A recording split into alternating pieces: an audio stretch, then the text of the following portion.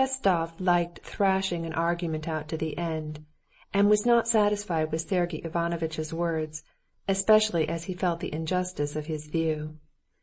"I did not mean," he said over the soup, addressing Alexey Alexandrovitch, "mere density of population alone, but in conjunction with fundamental ideas, and not by means of principles."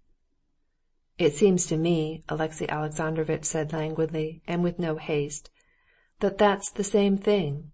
In my opinion, influence over another people is only possible to the people which has the higher development, which—" "But that's just the question," Pestov broke in his bass. He was always in a hurry to speak, and seemed always to put his whole soul into what he was saying. "In what are we to make higher development consist? The English, the French, the Germans? Which is at the highest stage of development? Which of them will nationalize the other? We see the Rhine provinces have been turned French, but the Germans are not at a lower stage," he shouted. "There is another law at work there." "I fancy that the greater influence is always on the side of true civilization," said Alexey Alexandrovitch, slightly lifting his eyebrows.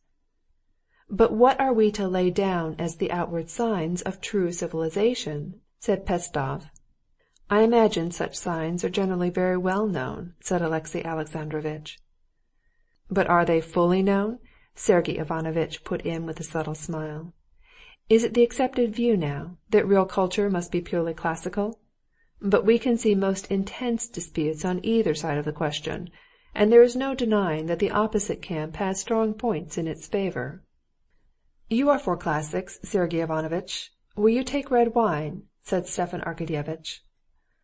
"I am not expressing my own opinion of either form of culture," Sergey Ivanovitch said, holding out his glass with a smile of condescension as to a child. "I only say that both sides have strong arguments to support them," he went on, addressing Alexey Alexandrovitch. "My sympathies are classical from education, but in this discussion I am personally unable to arrive at a conclusion. I see no distinct grounds for classical studies being given a preeminence over scientific studies." "The natural sciences have just as great an educational value," put in Pestov. "Take astronomy, like botany, or zoology with its system of general principles." "I cannot quite agree with that," responded Alexey Alexandrovitch. "It seems to me that one must admit that the very process of studying the forms of language has a peculiarly favorable influence on intellectual development. Moreover, it cannot be denied that the influence of the classical authors is in the highest degree moral, while, unfortunately, with the study of the natural sciences are associated the false and noxious doctrines which are the curse of our day." Sergey Ivanovitch would have said something, but Pestov interrupted him in his rich bass. He began warmly contesting the justice of this view. Sergey Ivanovitch waited serenely to speak, obviously with a convincing reply ready. "But," said Sergey Ivanovitch, smiling subtly and addressing Karenin, "one must allow that to weigh all the advantages and disadvantages of classical and scientific studies is a difficult task, and the question which form of education was to be preferred would not have been so quickly and conclusively decided if there had not been in favor of classical education, as you expressed it just now, its moral, anti-nihilist influence." "Undoubtedly."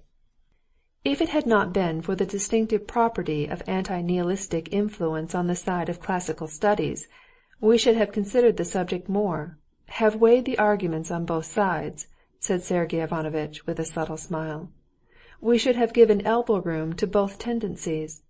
But now we know that these little pills of classical learning possess the medicinal property of anti-nihilism, and we boldly prescribe them to our patients. But what if they had no such medicinal property?" he wound up humorously. At Sergey Ivanovitch's little pills everyone laughed. Turovtsin in especial roared loudly and jovially, glad at last to have found something to laugh at, all he ever looked for in listening to conversation. Stepan Arkadyevitch had not made a mistake in inviting Pestov. With Pestov intellectual conversation never flagged for an instant.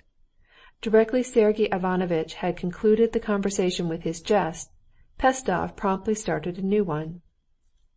"I can't agree even," said he, "that the government had that aim. The government obviously is guided by abstract considerations, and remains indifferent to the influence its measures may exercise. The education of women, for instance, would naturally be regarded as likely to be harmful, but the government opens schools and universities for women."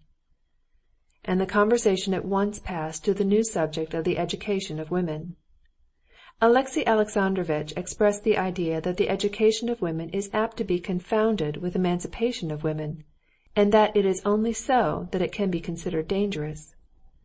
"I consider, on the contrary, that the two questions are inseparably connected together," said Pestov. "It is a vicious circle. Woman is deprived of rights from lack of education, and the lack of education results from the absence of rights.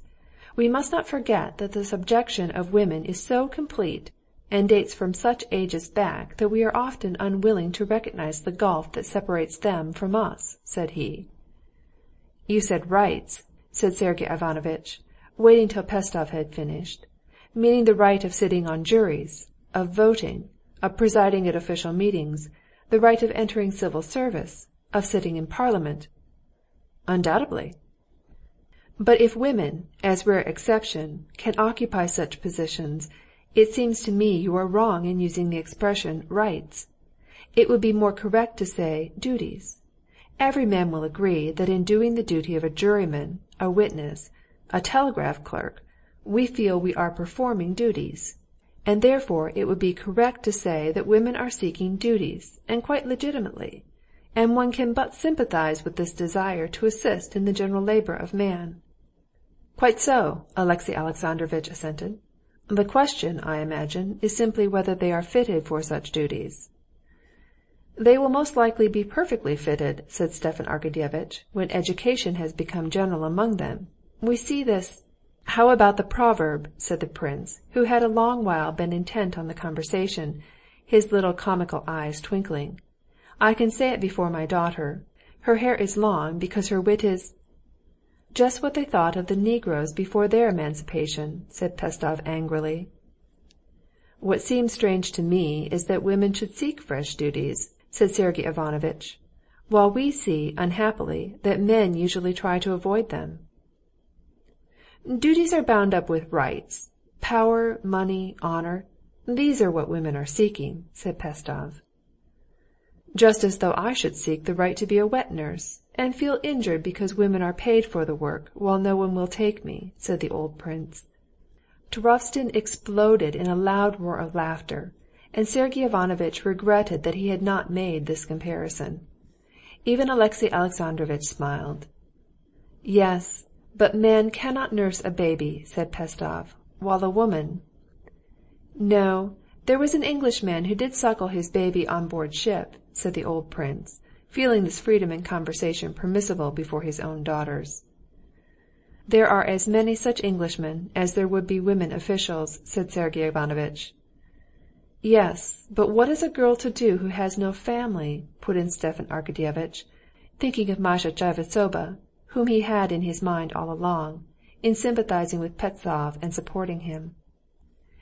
"If the story of such a girl were thoroughly sifted, you would find that she had abandoned a family, her own or a sister's, where she might have found a woman's duties." Darya Alexandrovna broke in unexpectedly in a tone of exasperation, probably suspecting what sort of girl Stepan Arkadyevitch was thinking of. "But we take our stand on principle as the ideal," replied Pestov in his mellow bass.